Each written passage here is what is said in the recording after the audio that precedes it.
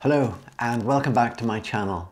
A viewer of one of my videos recently posted a question about Premiere exports file size, and that got me thinking that it would be simple to provide some guidelines about how format and bitrate affect the size and quality of the video exported. First of all, when we're talking about an MPEG type of video file such as an MP4, managing the file size is really simple. When you export a video, Premiere provides you options to specify the bitrate. The bitrate is usually in megabits per second. The formula to calculate file size is therefore length in seconds times bitrate divided by 8. So a 1-minute video with a bitrate of 10 megabits per second will be 60 times 10 divided by 8 megabytes, which is 75 megabytes. If you want to see what file size your video will be, Premiere shows you at the bottom of the export dialog. You can see here that changing the bitrate results in changes to the file size. The tricky thing, however, is that this formula for converting bitrate to file size is true no matter what your video resolution and frame rate are, and that has significant consequences. Each frame of a 720p video has 0.9 megapixels of data. 1080p has 2.1 megapixels. 4K has 8.3 megapixels, so it's 4 times the size of a 1080p and 8 times the size of 720p. These resolutions translate directly into the amount of data in the video, and in addition, if you double the frame rate, that doubles the amount of data needed for the video.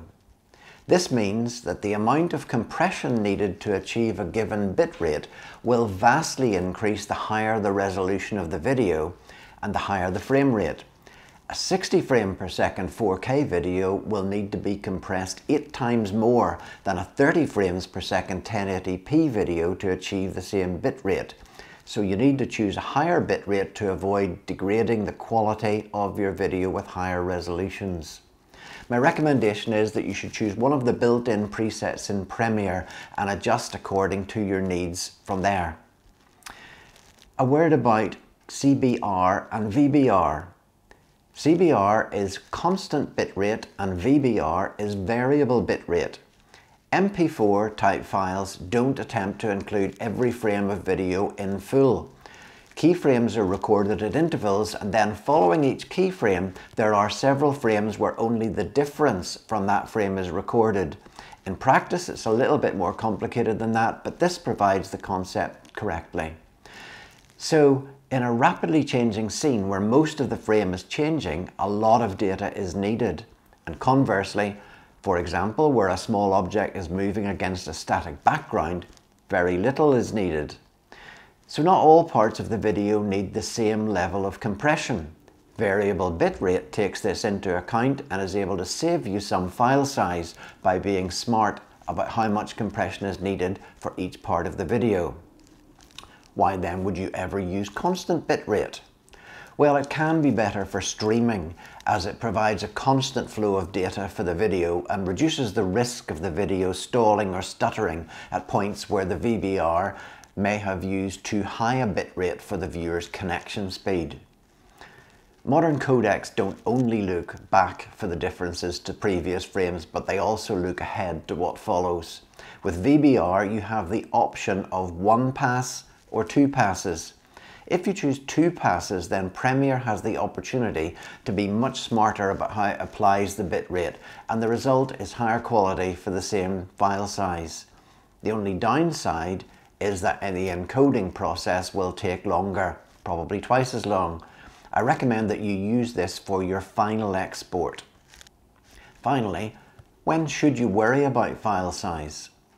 Well, if you're hosting the video on your website, you may want to avoid very high bit rates, as the videos will take longer to load for users and increase the data traffic on your site. However, if you're uploading your video to YouTube, then YouTube will compress it using its own algorithms anyway, so you're best to upload at the highest quality video you can provide. For viewers with slower connections, YouTube automatically reduces the video resolution to retain smooth streaming. So there you have it. In general, I recommend that you use the built-in presets as a bitrate starting point. Use VBR and choose 2 paths for your final export, and I hope that helps. So if you've enjoyed this video and benefited from it, then please subscribe to my channel. Hit the bell and you'll be notified of the new videos as they're uploaded.